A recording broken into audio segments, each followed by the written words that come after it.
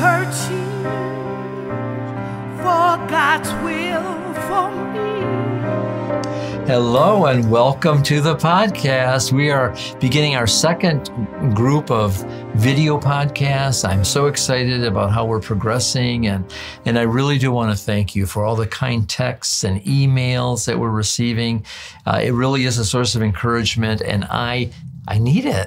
I like it because really it's very different than pastoring, where you're directly speaking to people and people wait to speak with you after the message or at the door. And I always loved greeting the people at the door and welcoming them. So I do miss that element of it, but this is reaching really around the globe and many people. And, you know, we're approaching almost 20,000 listens as you put together the Apple Podcast, SoundCloud, and now the video YouTube podcast. So with that, let's begin our new series, our 10-week series, and we're going to talk about abiding with Christ, and what does this word mean? And we're going to take a Bible study over the next 10 weeks from John chapter 15. And we're going to look at the different scriptures and the fruit or the result of abiding. And the way I see this abiding is, number one, the first thing you want to do when you're trying to understand what does it mean to be abiding in the vine. That means like to be really attached to the vine. You know, he's the vine, we're the branches, it says. And so what happens is that the nourishment comes from the vine through the branches, and it's a process of development over time, and eventually fruit come. So we'll be looking at all that. But the first thing we need to do is secure your position of abiding in the vine. And there's a whole passage that Paul talks about being grafted into the vine, and that is in Romans 9 and 10, 11. And I was listening to this program about how does one graft something into another tree? Like, how do they graft it? And they were saying that they actually cut it into a V, and they put the good vine into the other vine, and then they tape it real tight. And the question was, how does it grow together?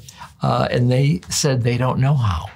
And I thought that was the most fascinating answer, because we don't know how we are abiding in Christ, how that we're grafted in, if you will, into Christ. We talked last 10 weeks about being in Christ, and now this is the fruit of being in Christ and abiding or growing with God or living with God.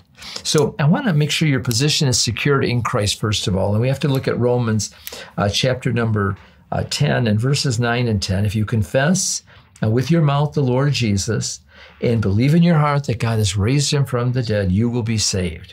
For with the heart one believes unto righteousness, and with the mouth confession is made unto salvation. So this idea of becoming righteous, so you have to be grafted into the righteous seed. You've got to be removed. You're not part of the Adam's family anymore. You're part of the family of God. You're part of Christ, and you are grafted in, and you must believe, though. It's by faith. We don't know how. I'm a registered nurse, and I worked with burn patients a lot when I was in rehab, physical rehab, and they would have to graft skin. I understand that a little better than grafting fruit trees together.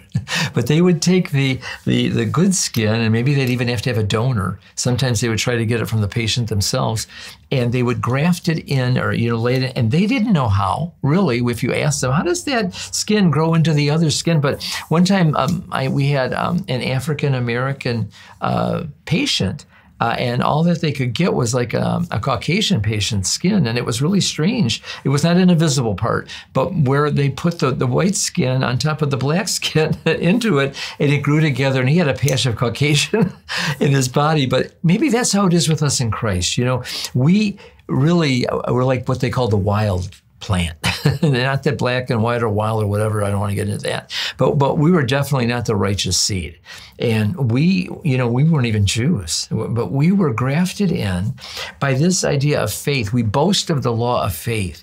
And I want you to know this is the most amazing thing that can ever happen to you. You are born from above. It comes out, and then you are grafted in. And this life, this precious seed that produces beautiful fruit, because they only graft in a good tree when they're grafting grafting it into another tree. That other tree doesn't produce good fruit. It's the new plant that they want to get the maximum fruit. And so when Christ is grafted into us and we are born of the Spirit, it's because we believe by faith we're made righteous or justified. And so you have to know that part. You have to ask yourself, do you believe that Jesus is Lord, that God raised him from the dead? It's very conditional on your faith. And I want to lead you in a prayer to make sure that you know that you're grafted in and you're abiding in the vine. You're going to be living in the vine and you're going to grow, and the vine is going to produce its life through you. You're a branch on the vine and you will produce fruit, and it's amazing. You don't want to miss a program over these next 10 weeks. So Father, repeat after me. Say, Father, I believe Jesus is Lord, and I am sorry for my sin, and I ask Jesus, come into my heart, be the Lord of my life. I believe God raised you from the dead, and I ask you now to be my Lord. I want to be part of the family of God. I want to abide in the vine.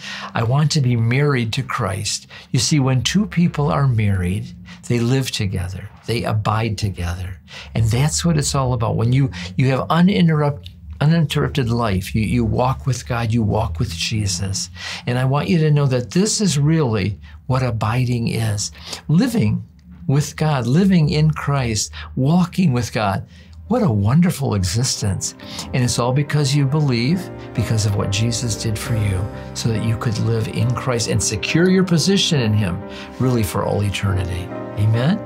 Well, I want to thank you for tuning into the program. I really do want you to listen every week. Again, please send us a word. And I encourage you to go to the new website, frankjulianministries.com. It's exciting. We're updating it. The books are available, the movie.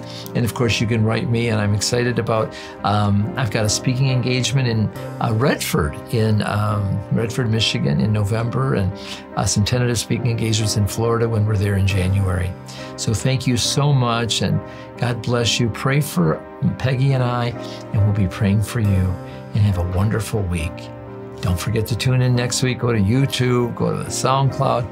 It's so exciting. God bless you for now. Have a wonderful week.